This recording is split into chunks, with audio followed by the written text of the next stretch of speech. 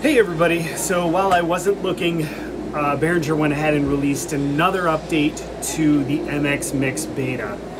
Sadly, it is a nothing update. I mean, I shouldn't say that. But I'm showing you right here, all they did was add a clear solo button down in the bottom left.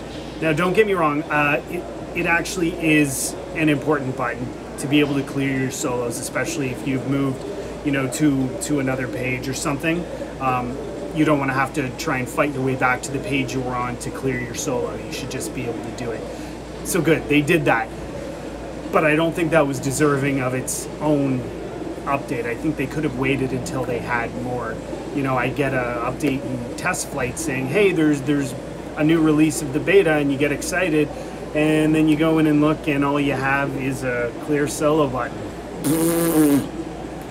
Anyway, I did see on the beta forums that there was supposed to be a public beta, meaning something for those of you not in the beta test group to try, and it was supposed to be released this month.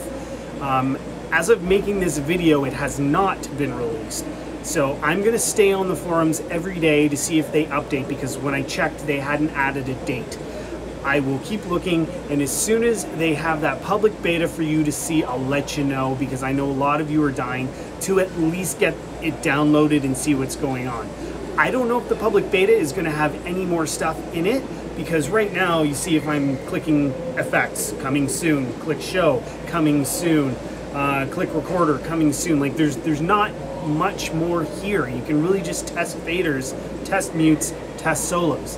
So I don't know if they're doing more in the public beta. I would imagine no, because why would they put the public beta out with more features than they've added for the actual beta testers? Anyway, that being said, who knows what we'll see. As soon as I have information on it, I will let you know, so stay tuned. I hope you learned something.